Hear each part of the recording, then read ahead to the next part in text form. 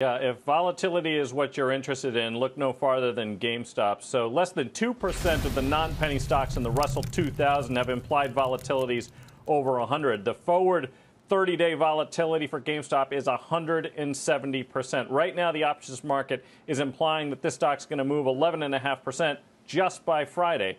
So today, we saw about 2.7 times the average daily options volume, which is already high. That puts us at about 350,000 contracts total. The most active options were the weekly 250 strike calls. Those were trading for around 14 bucks, and buyers of those are obviously betting that the stock can finish the week well above that strike. And all of the activity that we were seeing was really short-dated. So whether it was calls or puts, and 9 out of the 10 most active options were calls, they all expire on Friday. And much of this stuff was actually being intraday trading. So it seems like the Reddit rebellion crowd is back with big force in this name. Yeah, well, GameStop isn't the only meme stock that jumped in today's session. Check out some of the other Reddit favorites: Express, AMC, Bed Bath & Beyond, Skills. Also soaring. AMC got an upgrade today to a hold rating from a sell rating, so that juiced that stock. Tim, as you take a look at these boards, do any interest you at this point? Because for some, the stories have changed. I mean, for GameStop, it's a deeper involvement by Ryan Cohen. For AMC, for instance, it's a number of capital raises that have strengthened its balance sheet.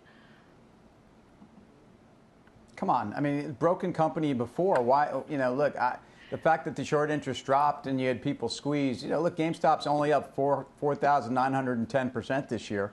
I mean, why not go a little higher? None of it makes sense. Look, no, I'm not buying. And at me all you want, but Ryan Cohen's had phenomenal success, and maybe there's something to turn around. It's a $17 billion company that doesn't make money. It's in the price, even if you get a turnaround. So no, I'm not chasing AMC. Good for them. I like going to the movie theater, but that was a dying business before. I bet he likes the popcorn. Dan, Tim didn't take my bait. Did not take my bait. He did not. Well, the story's changing. I know the story's not changing. I think it's really important to understand that their sales are expected to be down this year 45% from their peak in 2017, 2018. And to Tim's point, they do not make money. So they have one asset here, and that is that short interest versus their market cap here. So they should be selling stock to those investors who want to buy their stock every single day and putting cash on their balance sheet. One man is not going to transform that company, but a cash hoard could. But really, you're just going to be staring at a pile of cash in an unprofitable business, and they will need